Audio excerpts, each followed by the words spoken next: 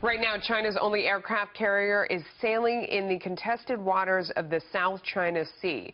The carrier and the group of 5 other warships were spotted heading into open water to conduct what China calls routine exercises. But neighboring countries say Beijing is trying to send a message about its military capability.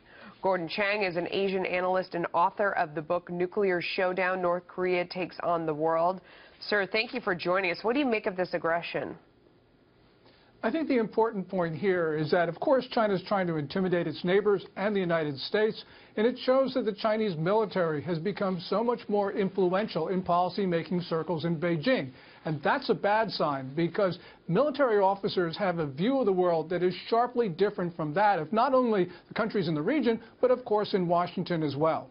Yeah, I mean, it's interesting to juxtapose it. It happens on a day when you have the president having bilateral meetings with the Japanese prime minister today around Pearl Harbor, sort of closing the book on this chapter of the relationship between Japan and the U.S. But at the same time, you look at what's going on with China and how it has become, is it fair to say, one of the lead aggressors in the region? I mean, I guess you'd have to also look at its relationship with Korea and Korea with its neighbors.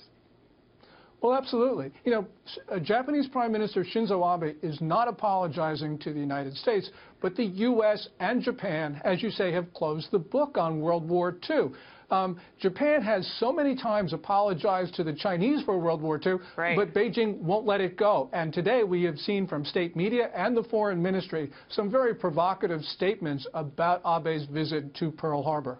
So how do you put that in context for our viewers? Because when you look at the aggression that's going on with China, we have a lot of pots that are sort of boiling over all around the world. Whether you're looking at the Middle East, looking at what's going on with Russia, how big of a threat, how would you categorize it?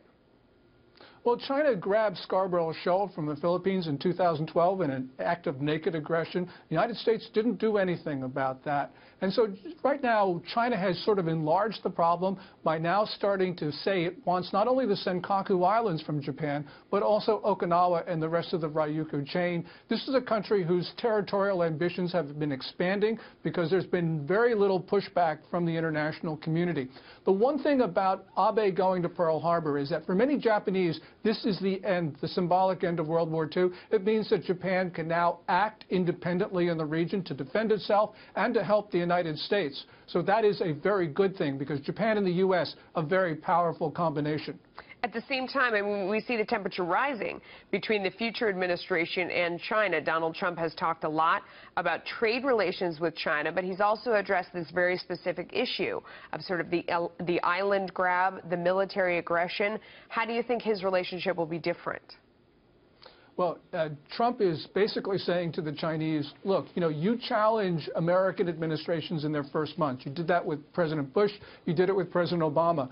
What Trump is doing is he's saying the United States is setting the agenda, not China, and he's doing it before he took the oath of office. So this is an important change in the relationship. Basically, he's saying to the Chinese, I'm not afraid of you. And that's an important message that we need to get across to Beijing. Yeah, Gordon Chang, thanks for your time today. Thanks, Melissa.